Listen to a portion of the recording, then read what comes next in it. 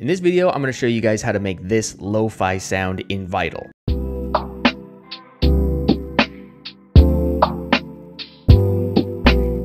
What's up guys, my name's Noah, I make music as Haterade, and you are watching The Productive Producer. Going in a little bit different direction today. I wanted to take it into a more chill direction with the sound design this time.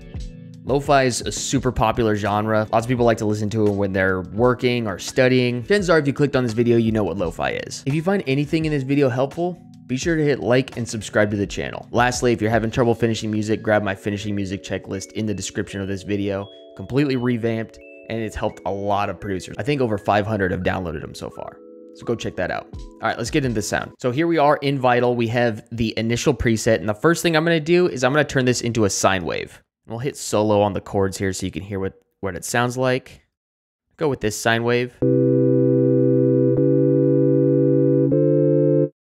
that's really the fundamental basis of this sound, but we're gonna take it a few steps further. I'm gonna bring the sustain down and the decay up and the release up. Now it's gonna sound a little bit more plucky. So I added another sine wave here, and I'm gonna bring this one down an octave. So it feels a little bit more rich.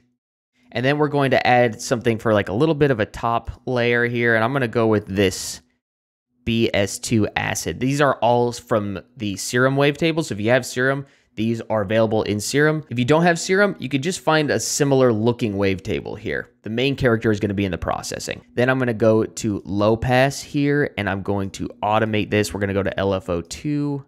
Switch this to envelope mode and put this on the low pass. And we're not gonna have it go crazy, just about right there, I think.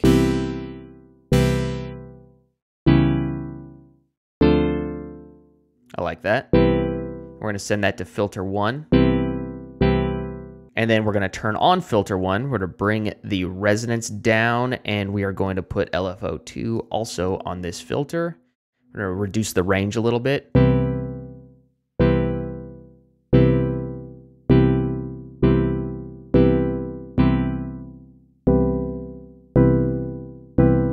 I just want to get a little bit of those harmonics there. I think that's a good tone for us.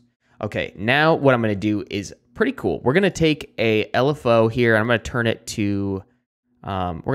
to, sync. So this means it's just off the grid. It won't restart every time we play a new note. And then I'm going to switch it from tempo to seconds. And I'm going to put this on the phase of oscillators 1 and 2. And I'm going to set both to bipolar. And what this is going to do is it's going to create this pitch drift effect. Check this out.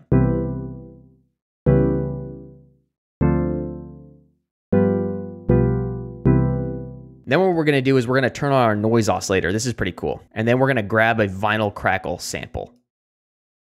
And I'm going to turn this off here, and I'm just going to turn this on. This is going to be randomly cycling through that sample as we play. And I'm going to send this direct out to the effects, and I'm going to turn it down a little bit.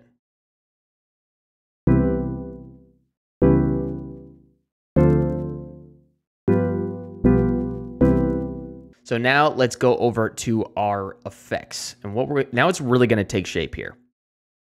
We're going to turn on our effects. We're going to low cut this, and we are going to high cut it.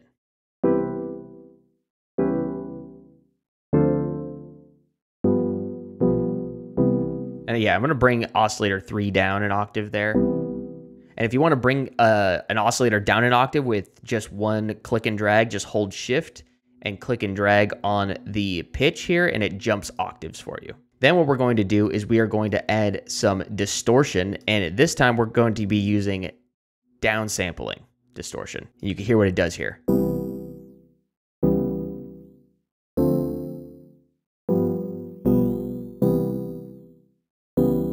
Sounds pretty good.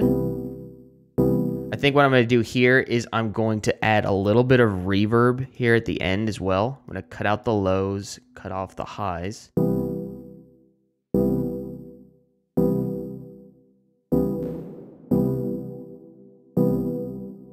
And I'm going to actually send this noise oscillator direct out.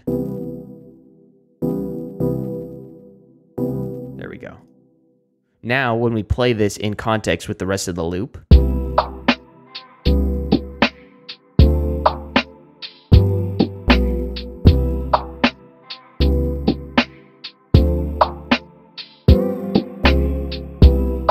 And let's say we wanted to make those notes last a little longer, we can always bump up the decay.